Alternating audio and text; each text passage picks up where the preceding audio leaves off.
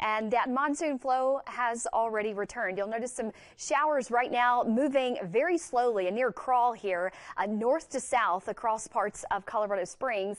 We are worried about a little heavy ponding out on those roads later this evening, especially if some of these showers and storms form and just become nearly stationary, and we are a little bit worried about that for this evening.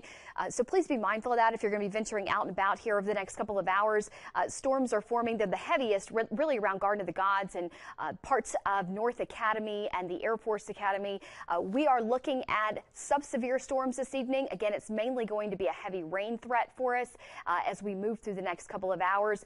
You'll notice that we've got more storms firing just along an outflow boundary here across Fowler and parts of Ordway, Rocky Ford. New storm development going up there in the Fowler area.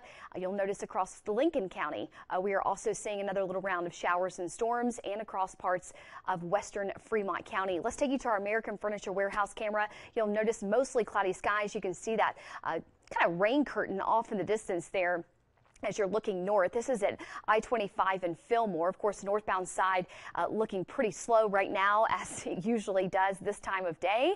Your evening planner looks like this. You'll be dodging some of these storms for Colorado Springs and around the metro area over the next couple of hours. I would have an umbrella, a poncho if you plan to be at outdoor festivities this evening. Again, the severe component with our storms is just not there for this evening. It's not to say we won't have a little bit of lightning, but I think the heavy rain and the heavy ponding is more of the concern as we move through the evening time frame. If you bike a lot through the weekend, you're going to be dodging some showers and storms, especially by the afternoon hours tomorrow. Temperatures are also going to be noticeably cooler. So to recap, we've got storms moving in this evening. Showers will be lingering through the weekend. It's also going to yield a slightly cooler temperature trend. We'll talk more about that weekend forecast in full detail coming up in just a bit. Mary, thank you. A man is now recovering after he got